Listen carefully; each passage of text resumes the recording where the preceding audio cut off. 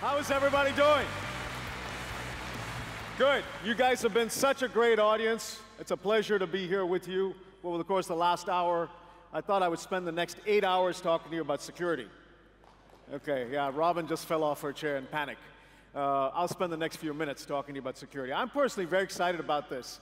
My first assignment at VMware was running end-user computing, and I started to really think about some of these aspects of management and security.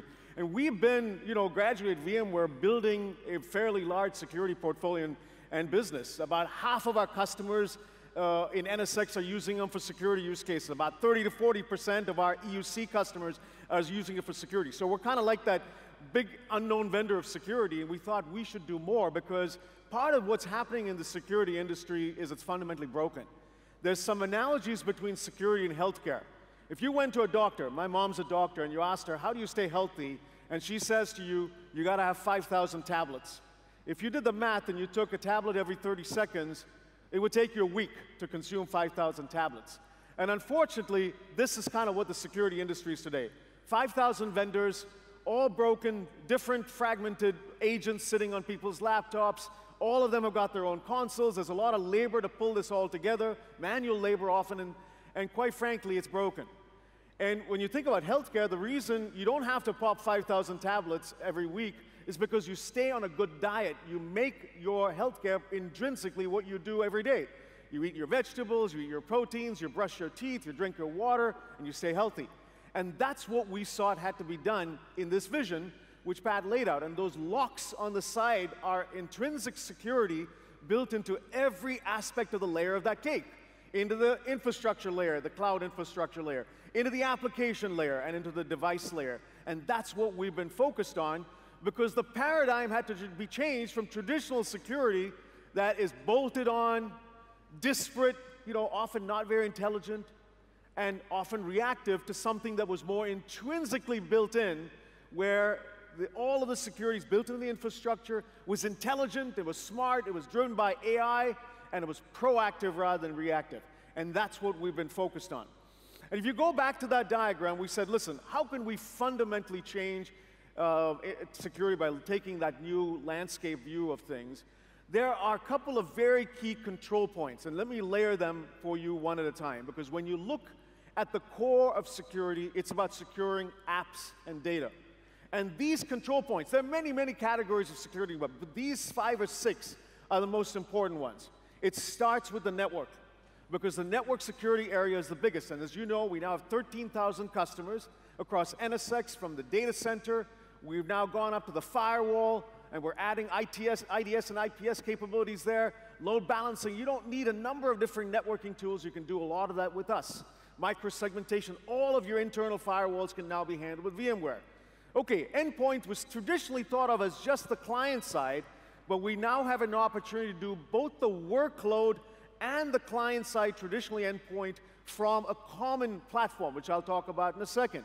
This will allow you to protect these endpoints, whether it's a workload on the server or a client device, in a fundamentally new way.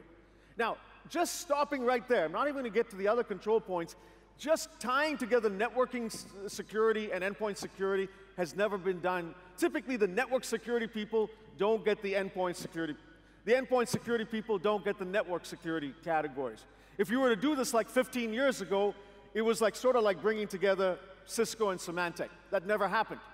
Or if you guys don't care about Cisco and Symantec, it's like putting Messi and Ronaldo on one team, okay? For those of you Barca fans. So that's really what we've been trying to do, just in those 2 areas, but we're not done. There are other areas of security that are just important. Identity, super important to the end user.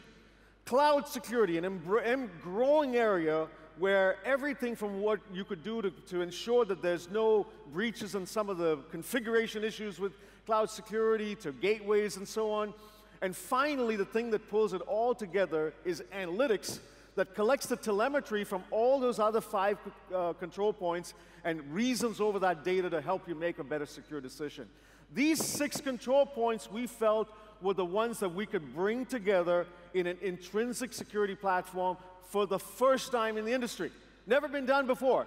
And we have a very good starting point with all the investments we've been making already in NSX and Workspace ONE.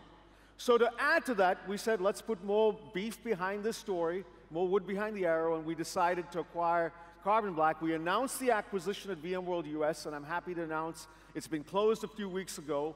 They bring 6,000 customers, many of them are you, 500 plus partners, and are a leader in this category. And what we're doing with the Carbon Black Cloud is introducing something phenomenal in a number of different modules. There's like 7 different modules that they bring to us in every aspect of endpoint security, from endpoint detection to next-gen AV to device control to a variety of other key capabilities. And then we're going to take 2 modules from within VMware, App Defense and Vulnerability Management, and make that part of this 9-module suite. And this will be many, many more, but these are just the starting point of where endpoint security and workload security will begin.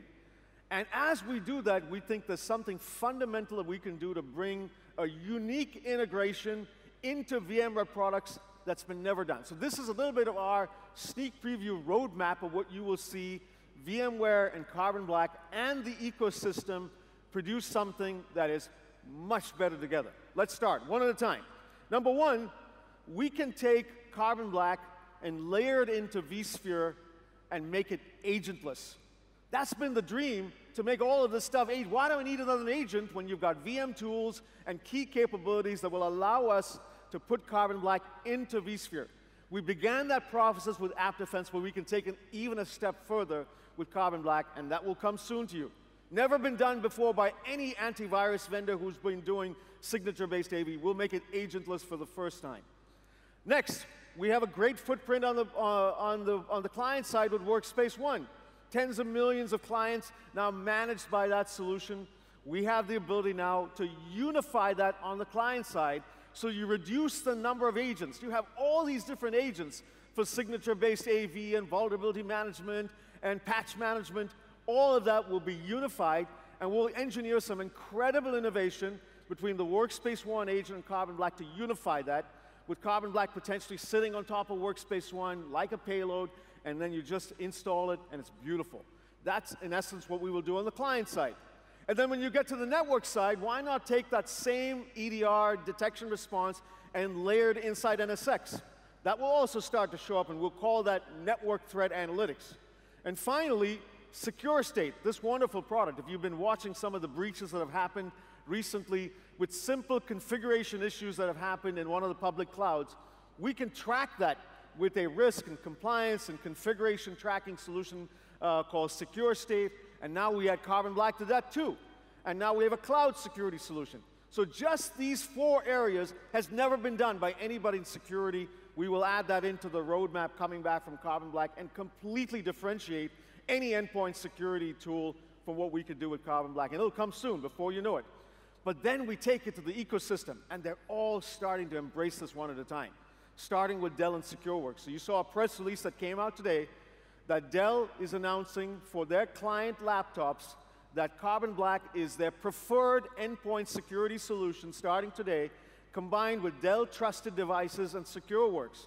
And that's going to be game-change all the tens of millions of commercial laptops that Dell sells and that Dell sellers sell.